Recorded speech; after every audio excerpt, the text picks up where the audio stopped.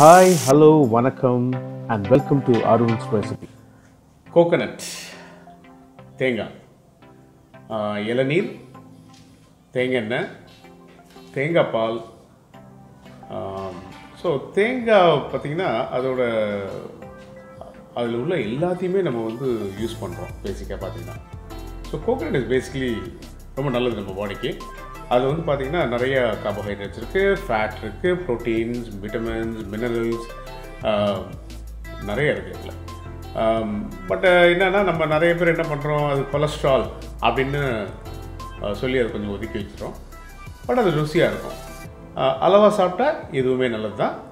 இன்றைக்கி நம்ம பார்க்க போகிற டிஷ் பார்த்திங்கன்னா அவியல். வெஜிடபிளும் சேர்ந்து கோகனட்டும் சேர்த்து எப்படி ஒரு டிஷ் பண்ணுறது அப்படின்னு பார்க்கலாம். ஒரு கேரளா ஸ்பெஷாலிட்டி எப்படி செய்கிறதுன்னு பார்க்கலாம் வாங்க. இந்த அவியல் செய்கிறதுக்கு யூஸ்வலாக 5 வெஜிடபிள் இல்லைனா 7 வெஜிடபிள் யூஸ் பண்ணுவாங்க. த சாய்ஸ் ஆஃப் வெஜிடபிள் என்ன அப்படின்றத நான் உங்கள் இன்க்ரீடியன்ட் லிஸ்ட்டில் கொடுத்துருக்கேன். அதில் உங்களுக்கு எது பிடிக்குமோ நீங்கள் யூஸ் பண்ணிக்கலாம். அதை எல்லாத்தையும் ஒரே சைஸாக கட் பண்ணிக்கோங்க. கட் பண்ணி ஃபஸ்ட்டு தனித்தனியாக வச்சுக்கோங்க. நம்ம ஃபஸ்ட்டு இதை ஸ்டார்ட் பண்ணுறதுக்கு முன்னாடி தேவையான இன்க்ரீடியன்ஸ் எல்லாம் முதல்ல எடுத்து வச்சுக்கோங்க. இந்த வெஜிடபிளில் ஃபஸ்ட்டு பாயில் பண்ணணும். அதுக்கு தண்ணி முதல்ல ஒரு பேனில் ஹீட் பண்ணிக்கோங்க. அதில் கொஞ்சமாக சால்ட் விட்டுட்டு எல்லா வெஜிடபிளையும் அதில் ஆட் பண்ணிக்கோங்க.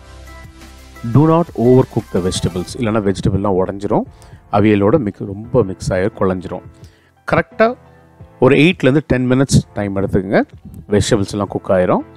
குக் ஆனதுக்கப்புறமா அதை ஸ்ட்ரெயின் பண்ணி தேவையான அளவுக்கு தண்ணி வடிகட்டி நம்ம எடுத்து வச்சுக்கலாம். அதுக்கடையில் நம்ம கிரைண்டிங் பார்க்கலாம். கொஞ்சம் ஜீரகம், இஞ்சி பூண்டு, பச்சை மிளகா, தேங்காய், இது எல்லாத்தையும் சேர்த்து அளவாக தண்ணி விட்டு நல்ல ஒரு ஸ்மூத் பேஸ்ட்டாக நைஸாக இருக்கணும் பேஸ்ட்டு ரெடி பண்ணி வச்சுக்கலாம்.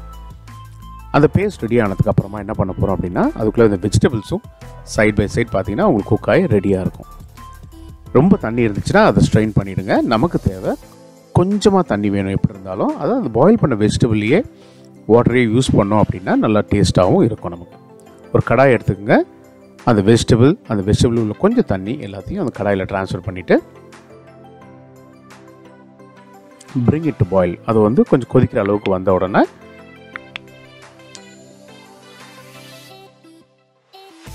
நம்ம வந்து இந்த கிரைண்ட் பண்ணி வச்சிருக்க பேஸ்ட் இருக்கு இல்லைங்களா, அதை இப்போ நம்ம வந்து இதில் ஆட் பண்ண போகிறோம்.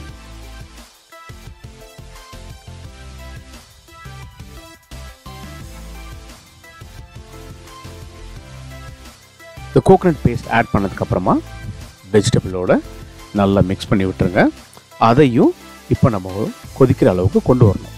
we have to bring it to boil. கொஞ்சமாக இந்த கோகனட் வந்து பார்த்திங்கன்னா குக் ஆகிடும். ஸோ வெஜிடபிள் ஆல்ரெடி குக் ஆகிடுச்சு. அந்த கோகனட்டும் அது கூட குக் ஆனதுக்கப்புறமா இப்போ வந்து முக்கியமாக நம்ம தயிர் ஆட் பண்ண போகிறோம். அதனால் நம்ம என்ன பண்ணுவோம்னா ஃபஸ்ட்டு அடுப்பை ஆஃப் பண்ணிடுங்க. ஆஃப் பண்ணதுக்கப்புறமா இந்த தயிரை நல்லா பீட் பண்ணிவிட்டு ஸ்மூத் பேஸ்ட் ஆனதுக்கப்புறமா அதை வந்து இந்த அவியலில் ஆட் பண்ணுங்கள்.